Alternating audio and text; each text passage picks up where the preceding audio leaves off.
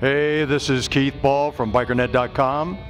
We're here live at the AMD affiliate show at the Milwaukee Harley-Davidson Custom Bike Show 2012, and I have the pleasure to talk to another one of our bike show participants, Scott Maeyaert, who built the inked bagger here. It's an amazing motorcycle. How you doing, Scott? I'm doing good. Well, I know this bike has a tremendous story behind it. Let's get started and tell me a little bit about what got you started with this. Well, I wanted to build a custom bike for a few years, and I spent a lot of time just thinking about an idea that no one had done before, collected a bunch of art.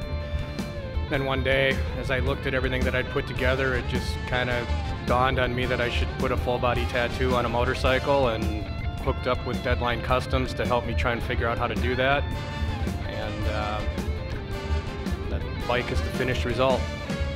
Well, tell me about that conversation you had with him, one of your first conversations with Dana Halberg from Deadline, when you were talking to him about how you wanted people to respond to the bike.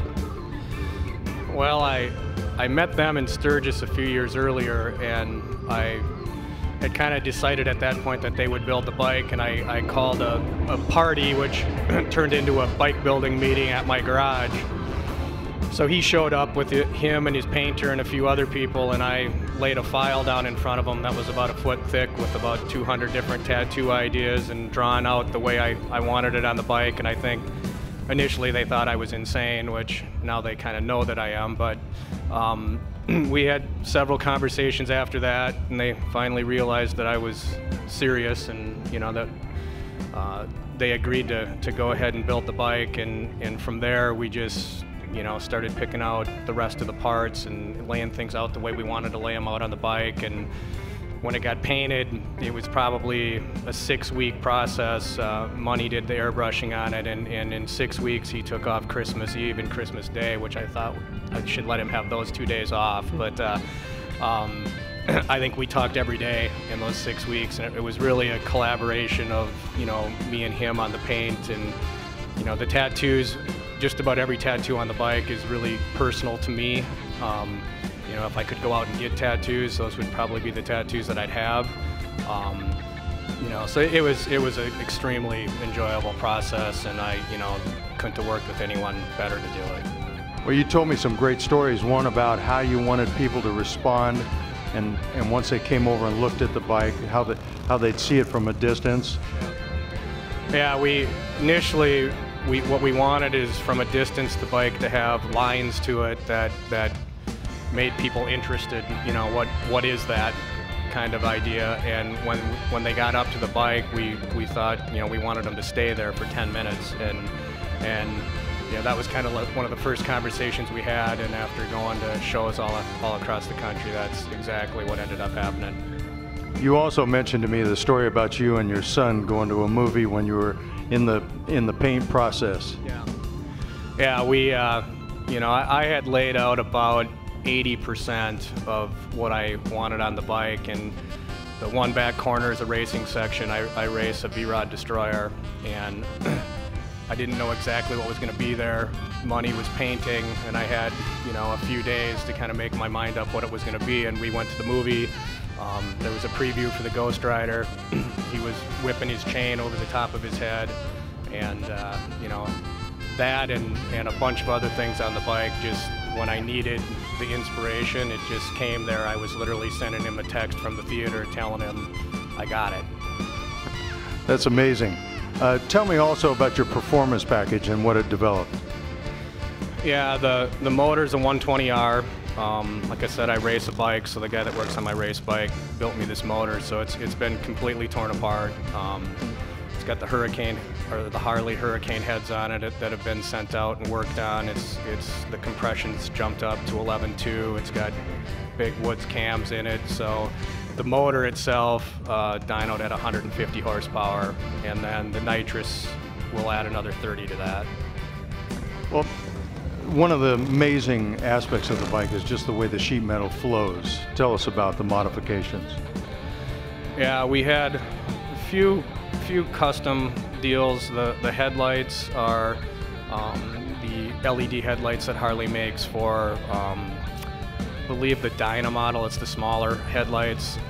It's one of the things I knew right away that I wanted to put in there, so they had to make a custom bracket and bezel to get those to fit. And then, you know, there's parts from all the different big parts makers on it. So the tank is a Yaffe tank. It's got a FBI drop seat kit in it. It's got a Bad Dad fender and rear end on it. So when you get 3 different manufacturers meeting in one spot, Dana from Deadline had to custom make the side panels to tie all that together. And I think he wanted to give up on it a couple times because it was quite a project, but he stuck to it, and I think it's one of the nicer features on the bike. Well, you did a drop seat, and that also entailed a different side panel. Yeah. The drop seat comes with a side panel, but it's not meant to tie a Yaffe tank to a different rear end. So to get it to really flow all the way through the bike, we had to make those side panels. Well, tell me, I mean, the team and the painting team just did a magnificent job. Tell me about Jeff and Mike, the pinstriper. Yeah, they worked hard. I don't know that they kept track of it, but there's probably about 400 hours worth of time between the paint and the pinstriping. And, you know, they really got into doing the job and make it perfect. An example is, you know, a tattoo isn't black. It's kind of a faded gray black, so Money, who, you know, has tattoos, was literally mixing paint and drawing on himself until he got the right color. And then to make it look like a tattoo, because a tattoo has a really sharp edge to it, every line on the bike was outlined by a pinstriper, which is Mike Hovland, you know, to give it that sharp edge. And then all of the script on the bike, which there's quite a bit of it, is just complete freehand script, and it just, I watched him do the back end. It's just amazing. The guy can just take a brush and start writing, and there's no lines to trace, no nothing. He just writes it down. And Jeff handled the airbrush work, right? Yeah, Jeff, everyone knows him by Money, but he did all of the airbrush work. He did all the airbrush, and like I said, me and him really collaborated on the design, so he added a lot to what the actual design was too. Well, there's one more really quick story you can tell me about the art on the down tube of the frame. Oh yeah, you know, we wanted to paint. We wanted, you know, everyone to know that it was a full motor out paint job, and kind of like the Ghost Rider story, I needed to put something on the down tube, and I just didn't know what it was going to be. I was sitting in my basement one night, and this spider drops down from a single web from the ceiling, and I'm like, there it is. So there's probably 3 or 4 different things on the bike that, just like I said, when I needed to know what it was going to be, it just popped up in front of me. Well, it was a pleasure. This is absolutely a magnificent bagger. Pleasure to talk to you.